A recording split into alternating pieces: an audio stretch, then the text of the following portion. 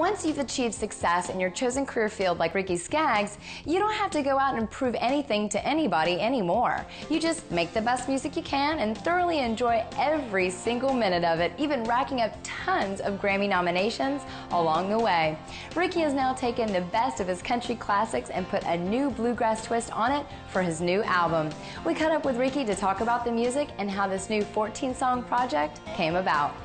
Hi, I'm Kelly Lynn here today with Ricky Skaggs, and we're going to talk about his new project, Country Hits Bluegrass Style. How are you? We would have thunk. I like it. Well, I like it. Thank Now, you. what did you do? You went back and took all your number ones and your greatest hits, and then just put a bluegrass twist on it? Pretty much, yeah. We had a lot of fans that had, that loved the bluegrass, but they loved the country as well. And I kind of started playing bluegrass in 1997 when I came kind of out of the music row, the country thing, and I moved my offices out to Hendersonville, where my house is, and I have Skaggs Family Records and everything. So it's just kind of been a bluegrass journey from '97 on up to the present day. But we really wanted to do this record. I wanted to do, because when we're on the road and we're doing a lot of bluegrass, people kind of holler for Honey Open That Door and Heart Broke and Highway 40 Blues. Highway 40 Blues and Uncle Pen are kind of easy to do bluegrass, but Honey Open That Door and Country Boy and some of those things are a little harder to do. And of course, the real hardcore country things like Crying My Heart Out Over You and Wouldn't Change You If I Could and I Don't Care and some of those songs that were real just country sounding. A little harder to do just with a bluegrass band. But we were able to arrange it, a little different, and it really came out great. Honey, won't you open that door? This is your sweet daddy, don't you love me no more? It's cold outside and let me sleep on the floor.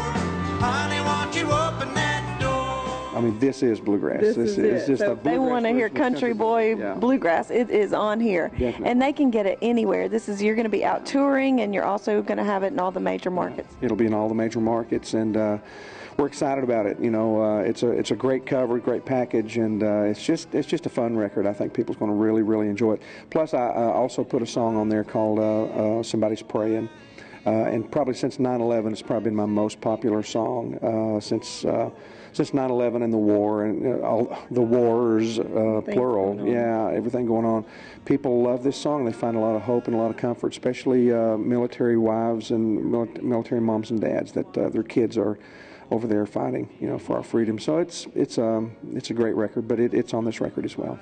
Great. Now, talk a little bit about where you're going to be touring and what else you have going on that I know everybody wants to know about Ricky. Well, we got some dates in the south, or the northeast that we're doing up in Virginia and up in Vermont. We're going to be up in there as well, and got some dates in California, got some dates in Colorado that we're doing, out in Texas as well, and we're doing some dates in Chicago, and so we're just kind of all over the map. We're a little bit of everywhere. So people should be able to get on SkaggsFamilyRecords.com and find out where we are. Our website always has our dates on it.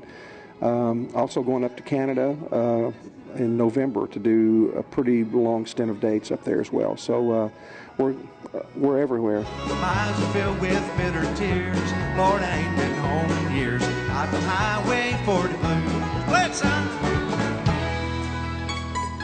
Did I hear about a book? Is there a book project that we can talk about? Working on a book. It's an autobiography. Working on it right now with a kind of a ghostwriter or co-writer helping me.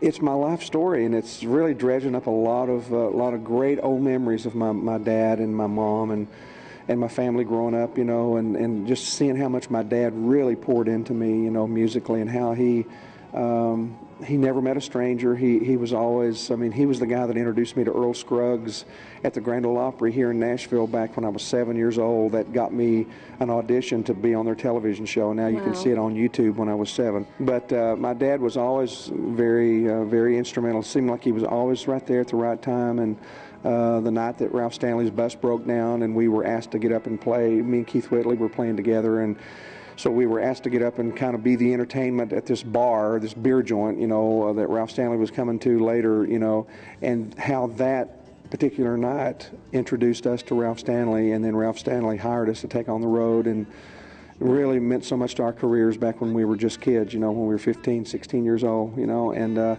but those little things, those little stories, you know, that were just like little bread drops, you know, all along the way in my career, and how those things were so instrumental in my future, you know, my music, especially today.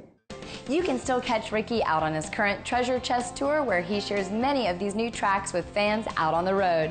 Now it's time for our weekly songwriter tip, brought to you by our friends at Nashville Songwriters Association International. This week we sit down with George Tarrant as he talks about chasing the radio. One mistake I see a lot of writers making is what I call chasing the radio. You hear what's hot on the radio right now, and you go and try to write a song just like that. Well, the fact of the matter is those songs were probably written over a year ago and aren't as fresh as when they were written.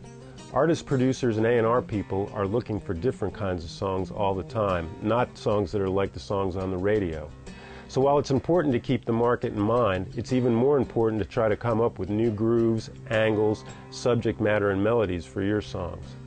You can learn more about NSAI by visiting NashvilleSongwriters.com. That's about all the time we have for this week's show. Don't forget those new Ricky Skaggs discs we have up for grabs this week. If you want to enter this week's drawing, you have to head on over to InsideMusicRow.com to register. Now, for all the latest news and events, you can always check out our Facebook page too. We're going to leave you today with that new video from Rascal Flatts. Here is Easy. Don't miss out next week when we catch up with the legendary Ronnie Millsap. Until next time, I'm Bailey for Inside Music Row, and I'll see you again real soon.